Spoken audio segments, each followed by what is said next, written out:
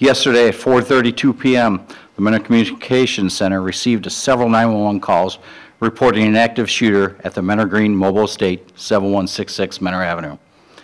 Numerous officers responded, and the first officers arrived within 2 minutes of the initial 911 call. The first officer on scene located a female victim in the middle of the street with gunshot injuries.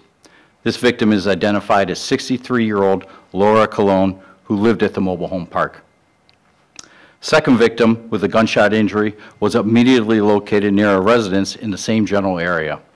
This victim is identified as 63-year-old Terrence Mathis Sr. While officers were providing aid to Laura Colon, the shooting suspect, identified as 47-year-old Jason Norris, began shooting at officers from inside of his home at number 84. The suspect fired 6 to 8 shots at the officers. The officers were able to locate covering positions while attempting to determine where the shots had come from. They quickly were able to determine the shots came from Norris's home at number 84.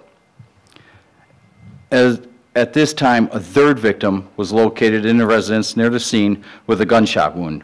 This victim is identified as 63-year-old Charles Scala. Officers were able to evacuate him and another resident from the area, where their care was turned over to the Mentor Fire Department. An officer providing aid to Mr. Mathis, combat carried him approximately 60 yards to the end of the street, where his care was turned over to the Mentor Fire Department. A team of officers formed a tactical response team utilizing ballistic shields to remove Laura Colon and turn her care over to the Mentor Fire Department. Members of the Mentor, Lake County, and West End SWAT teams were activated and arrived on scene with three tactical armored vehicles. The teams began evacuating residents from the area.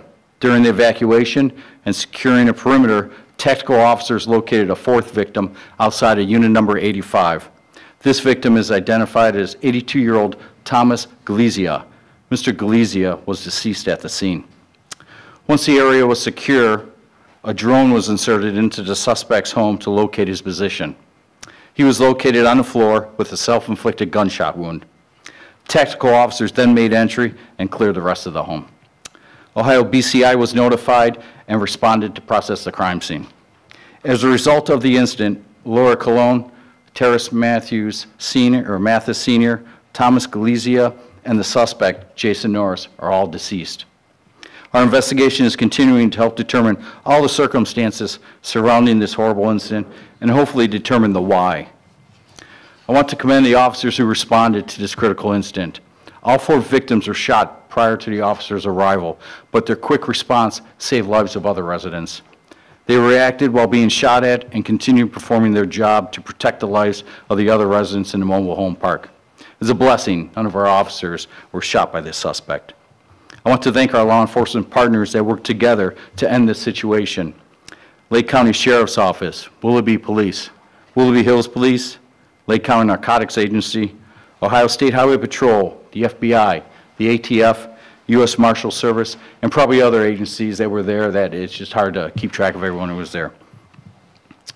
Again, we brought the situation to an end and saved lives overall at the end.